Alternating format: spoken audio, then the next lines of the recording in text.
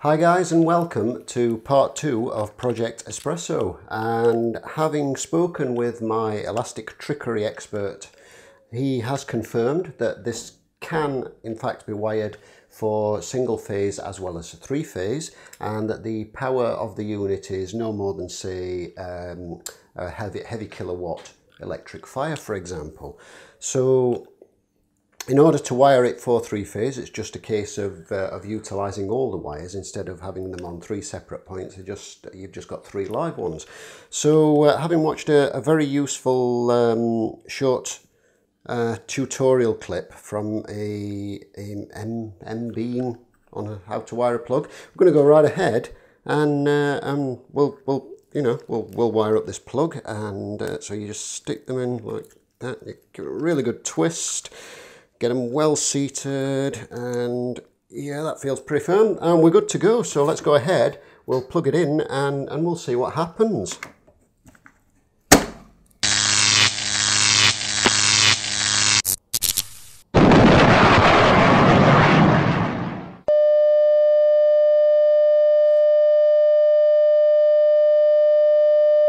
Of course not, don't be silly. However, I am going to wire it up to this standard 3-pin plug, just for test purposes. This is going to be an initial test purposes. It should bear the load absolutely fine. It will be plugged directly into a wall socket, and it will be going through a trip switch, through one of these, which, should anything go awry, this should ping and it should pop before the RCD, which is all the sockets are obviously wired to as well, does likewise. So what we've got are 3 wires which you will find in any normal plug, and they are as normal. You've got your blue neutral, your yellow green earth, and your brown live. In addition to that, you've got a black and a grey, which are also live wires. And in a 3-phase system, these would all be wired to a separate bit, and then your neutral and earth likewise. In this case, I'm just going to strip these wires back, and all 3 of these are going to be connected to the live.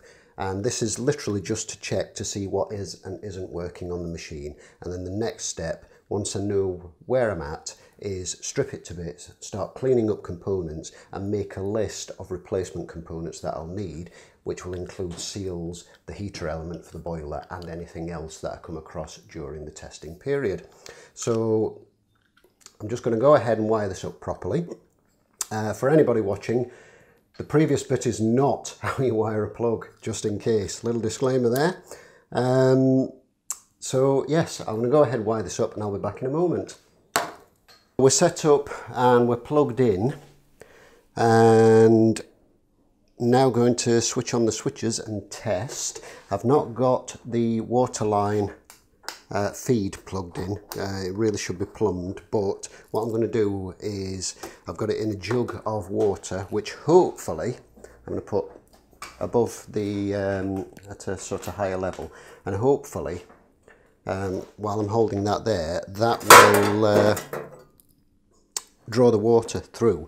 So switching it on to 0.1, and we've got a power light, and we've got this, which I believe is the low level warning light in the boiler. I'd have to check the instructions, the manual.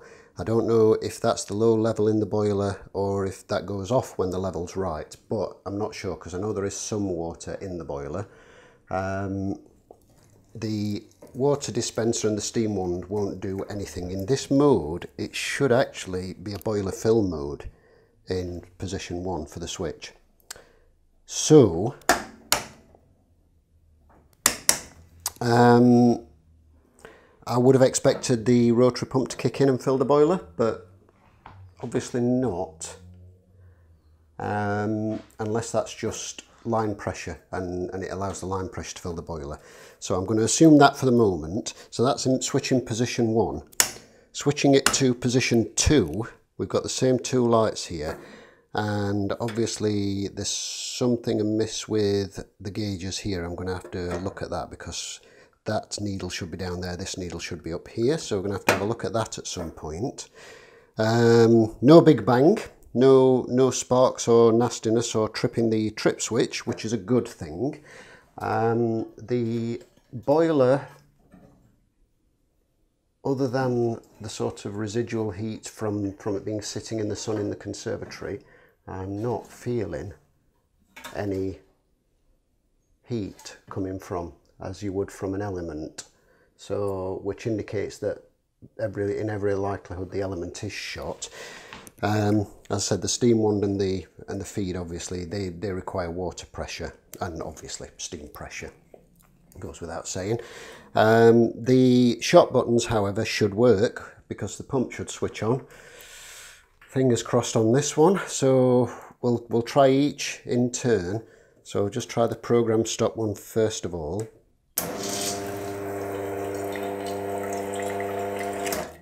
Okay, well that's quite promising. That's a promising start, and I'm sure I heard that suck some of the water up from this jug, so hopefully that is the case.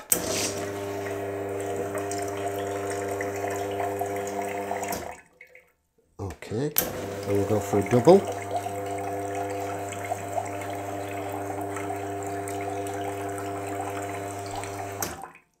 That's good, that's good. These obviously are timed shots, and clearly you can program them.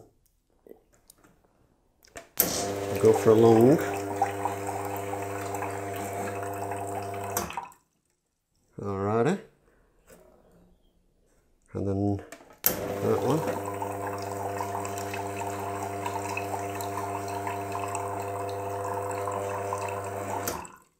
It's definitely drawing the water out of the jug, that's good.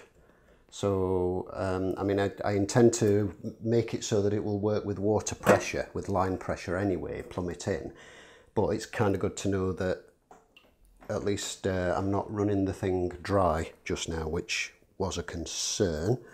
So yes, definitely not getting any noticeable heat increase from the boiler there, but I can leave this on a bit and see what happens. I'm just going to try that make sure these stop as well. And they do indeed, so that's good, I'm really pleased with that. Unfortunately I can't test to see that position 1 actually fills the boiler, because that must just be down to line pressure, and the only other way to do that would be to have this fitted with a nozzle so I could upend it and actually have gravity push the water down to fill the boiler. I might see if I can rig something up just to test that. What I'm going to have to do as well is read the manual, and which I managed to find and download, or for a very similar machine anyway. The Wega machines are all kind of similar.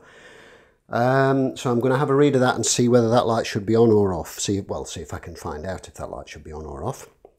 So we know at the moment that the boiler's not heating up, certainly not right at this moment, which I knew anyway, I was told that, so heating element is definitely going to be one of the things I need. I do know that the pump's working, and I know that the group head, the shower head, is working. And you can stop and start with those buttons as well, which is kind of good to know.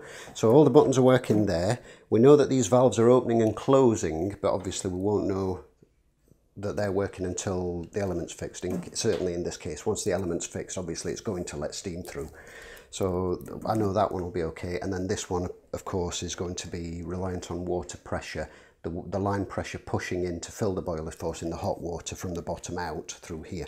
So I'm fairly confident that that's okay, which is good. I'm really pleased about that. There's something wrong with this gauge. I need to try and sort out what's wrong with that. I might need to replace it because I don't know if it's something I can take apart and fix. This will show the boiler pressure at the top and the pump pressure at the bottom. You see you've got the green band there that shows you ideal brew head pressure. And just for the fun of it, I'm just put the group handle on. I'm just going to dispense a shot with the group handle on.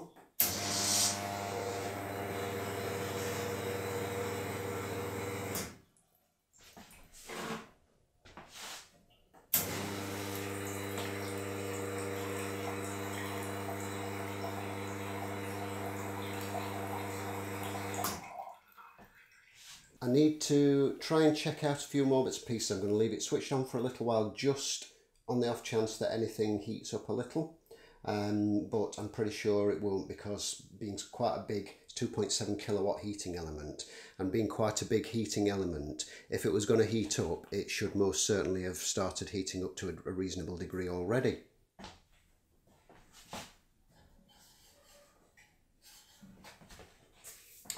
So,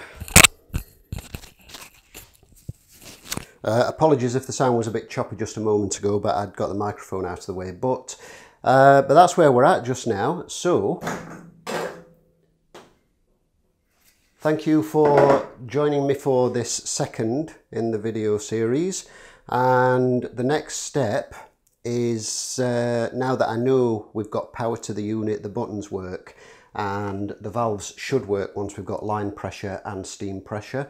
So the next step is now going to be taking the unit apart bit by bit and giving everything a thorough clean, and I will be making a list of components. What I'm going to try and do is order all the major components I'm going to need to fix this and get it running in one go.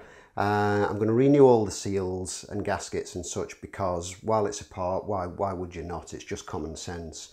And get a new group head gasket and everything else while I'm at it, and give everything a really good clean through. I'm going to make up a bath of citric acid, and we're going to have some descaling solution so we can give everything a good descale, clean out, wash out, get everything looking nice and shiny and new, and then put the whole thing back together, run a couple of back flushes through to make sure everything's cleaned out of there, and get it all plumbed in. And so yes, a few more videos to come. I think the next one, it'll be a bit by bit as I'm taking it apart and see if we find anything interesting. So thank you for watching so far, and stay tuned and check back for more updates.